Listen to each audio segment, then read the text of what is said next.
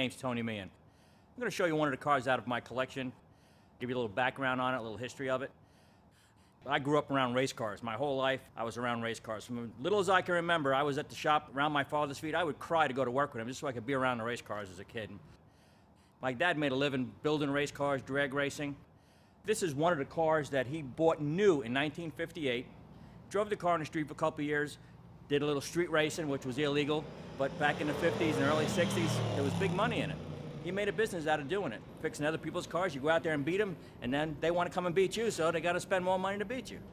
This car was in the early 60s, switched over to go NHRA drag racing in the gas classes, with a blower on it back then. Wasn't quite as pretty as it is now, but over the years, the car was sold.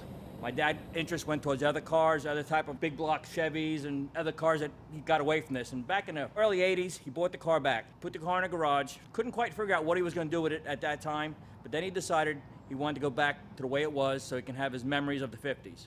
We restored the whole interior back to the way it would have been in 1958. Really, there's nothing modified in here other than a couple extra gauges.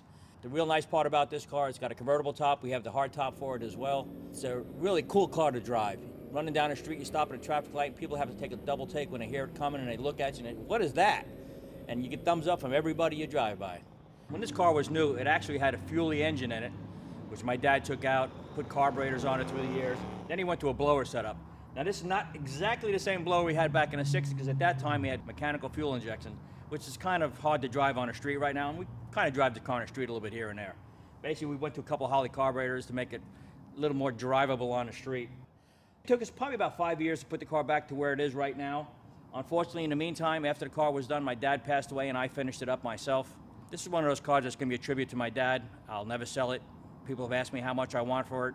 It's not for sale. It'll be handed down to my son, and hopefully my son will be able to keep it and give it to his son. It'll be one of those things that stays in the family to keep memory of my dad alive. The purists were probably not real happy with my dad doing this to this kind of car, but he figured it was already a race car, and he wanted it back to the way he had it back in the early 60s. And there it is.